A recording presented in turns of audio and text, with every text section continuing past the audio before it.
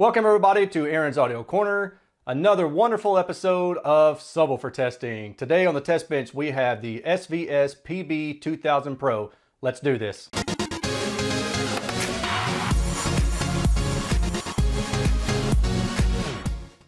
Couple basic facts about this subwoofer. It is a 12-inch sub and it is a ported enclosure. It does come with a grill, as you see here, made out of pretty thick plastic, which just snaps into place. As you can see, the subwoofer comes in a black ash finish and it comes with dual 3-inch ports.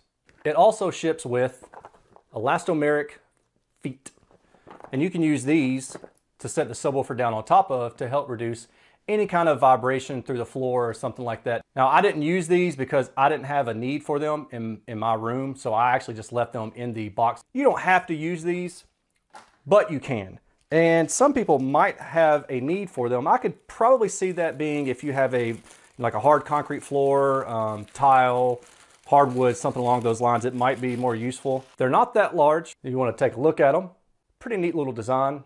And you can see that they're threaded on the inside. So you take the OEM feet off and then you just thread these in place and there you go.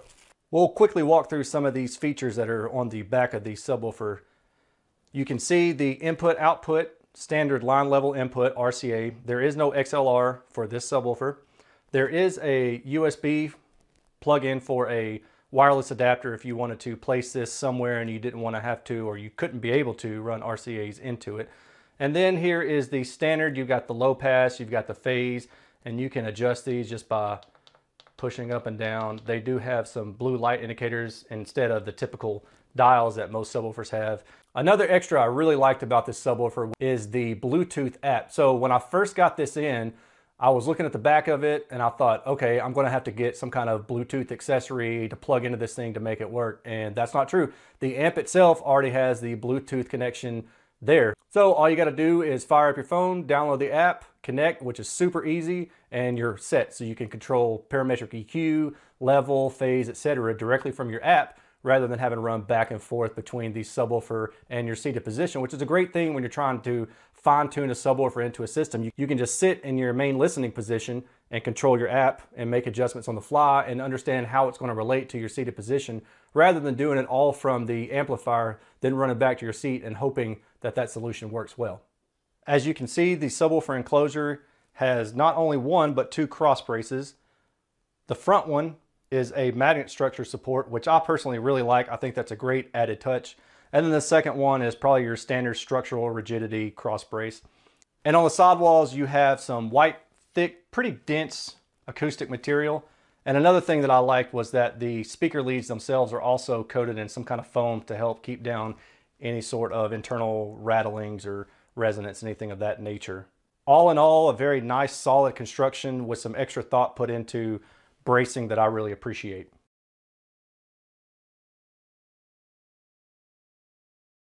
First thing we're going to start off with is the frequency response. What we have here is the frequency response measured from my Clipple machine.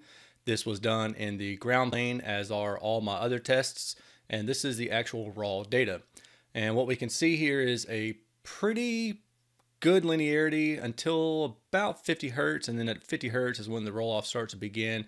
And this area right here around 25 hertz is about a 2 or 3 dB drop in relation to the overall trend line. So if you were just to draw an imaginary line right through here, this would be about 2 or 3 dB down from that line. I'm not sure what's causing that. I actually retested this subwoofer on a separate day just to make sure that nothing funky was going on with the setup or with the weather or anything like that. And I got the same result. And I also noticed that Audioholics had tested this. James Larson from Audioholics had tested this. And if you look at his results, even though it's not the same scale, it looks a little bit less standout-ish.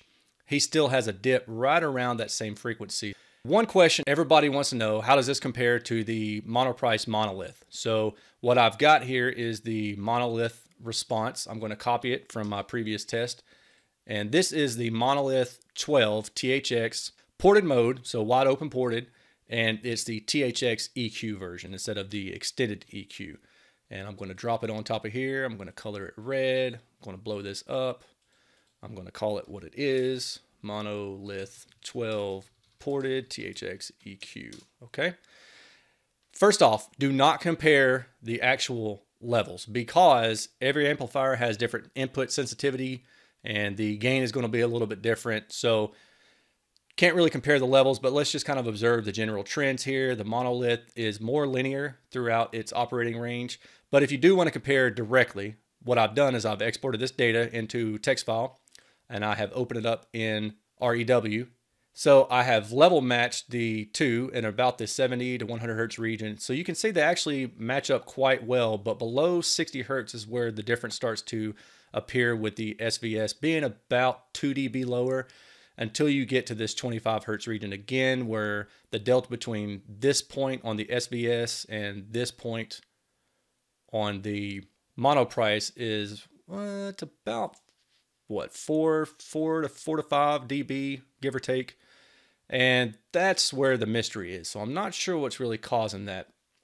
Aside from the frequency response is the group delay. So I've measured group delay. And in general, I know a lot of people want to know about group delay because they think that it gives the subjective terms such as immediacy or attack or fall off, those kind of things, transients. I'm not sure at what point this becomes audible, and it's said to be related to the actual frequency. I know at one point I kind of had a handle on this, but it's been so long, and given that it's not a complete science as far as I know, and if I'm wrong, please comment in the comment section and provide evidence and a white paper or something of the sort that, you know, actually has science and data to back this up. But with that said, what I do pay attention to is the group delay near a crossover region, and I want to make sure that it's at least somewhat linear. I don't necessarily care about the value itself, but I care about how smooth the response is in group delay. And what I mean by that is, let's say you're going to cross over at 80 hertz, which most people do. If you go in here and look, there is a rise around 80 hertz, but it's not bad. I mean, it's pretty linear, especially, you know, if you compare it to the Monoprice Monolith. They operate pretty much at the same ballpark, but the SVS does have a slope to it and increasing until about, you know, 40 hertz or so, and then it kind of takes off below that.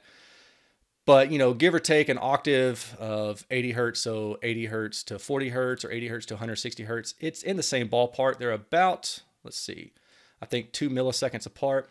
And when you're comparing this kind of data, to me, it's a shrug, like, okay, because when you put it in the room, a lot of things are going to happen. When you put it, you know, when you add EQ, you're going to add a whole lot of group delay to the signal itself. And you do have the option of various crossover filters if you have DSP. And so it's worth keeping those kind of things in mind. Not a big deal at the crossover region. Below that, do some research, and you guys feel free to let me know what you find. If you find anything there, I'll be happy to read it and study up on it and try to refresh my memory. Now, let's switch over to the CEA 2010 results. I do CEA 2010 testing for two different methods, which is the CEA 2010A and the CEA 2010B. Each have their own defined set of distortion thresholds, so the tests are completely different. Currently, I am the only one that offers the CEA 2010B testing. Everybody else is doing A.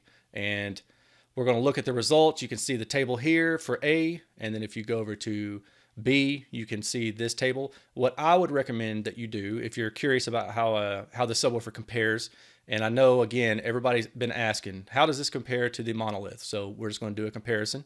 Let's look at the numbers. Now, worth noting is in the black is the CEA 2010A standard, because that's all it calls for testing is 20 through 63 hertz. Other outlets have tested lower and above, so I'm doing that, but I'm noting those separately as a different color and calling that out specifically that they are actually not part of the standard. Well, I've got the numbers here, but to make life easier, I've got these numbers that correlate to this graph. So we're going to look at the graph, and in blue is the Monoprice Monolith, and in red is the SVS. And you can see that the SVS is lower by about 1 dB or maybe 2 dB. Let's see. Yeah, about 2 dB above, what, 50 hertz. And the SVS is about 1 dB higher below 40 hertz down to 25 hertz. But below 25 hertz is where the Monolith really kind of has the advantage there. And that's for the CEA 2010A testing. So let's do the same thing for the CEA 2010B testing. Here are the raw numbers. Here is the calculated CEA 2010B broadband peak SPL. 115 for the Monolith, 113 for the SVS. So the SVS is just about 2 dB shy. And if you want to look at this output in graphical format, here you go. Obviously, I'm not testing down to 12 or 16 hertz because this standard does not call for that. And since I'm the only one testing this way right now, I'm going to set the precedent that I'm not going to test below the standard. 20 hertz, the SVS is about, what is that, 103 to 106, so about 3 dB lower. And then at about 31, it's about maybe 1 dB higher. But then when you get above 50 hertz, the SVS is about 2 dB or so, probably on average, maybe 2 to 3 on average lower. So again, the Monoprice Monolith, in terms of max SPL, is about, I'm just going to say 2 dB on average higher. Now, for those of you that are curious, I have disconnected the SVS subwoofer from the internal amplifier, and then I ran an impedance sweep on it just so we can kind of see what the tuning frequency is here. We can see that if I set my cross cursor on in the Clipple software, go to 0 degrees phase, and that lines up with the bottom of the impedance drop right here, that is about 22 hertz. So the tuning frequency is about 22 hertz on this subwoofer enclosure.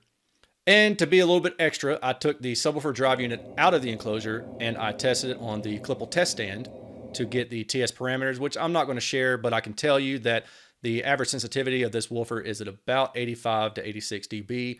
But what I was more curious about was the maximum excursions. Per the IEC standard, the linear throw for this subwoofer using the 20% overall distortion threshold is 13.8 millimeters one way. So roughly 14 millimeters one way, which is a pretty respectable number. It's not the longest throw I've ever seen, not the longest linear throw I've ever seen, but with its sensitivity being at around the mid 80s, that's right on par with what I would consider a good raw drive unit. So they started off with a good bass in this drive unit itself. Just FYI. And that's going to do it for the objective data. Now, with all the subwoofer testing that I do, I always am listening for any sort of resonances or extraneous port chuffing that might bother somebody. I do this when I'm testing outdoors, and then when I bring it indoors, I do a little film for you guys. Now, the problem with doing the filming indoors is that all the sounds that you're going to be hearing are part of the room, and in most cases, it's going to be the windows rattling or something hitting the wall, anything like that. But you'll have to rely on me to tell you if I'm hearing resonance coming from the enclosure or port chuff noise that might be annoying. And with that said, let's kick this test off. I'm using Room EQ Wizard. I've got the frequency set to 120 hertz, and I put the volume at a decent volume, but not too loud as to hurt my ears even when I'm wearing hearing protection. So let's kick this off. I'd say we're good at least until 40 hertz, and I can take my hearing protection off. Now I can listen more for the subwoofer because hearing with the hearing protection on, low frequency vibration is going to be a little bit tougher. So here we go, 40 hertz.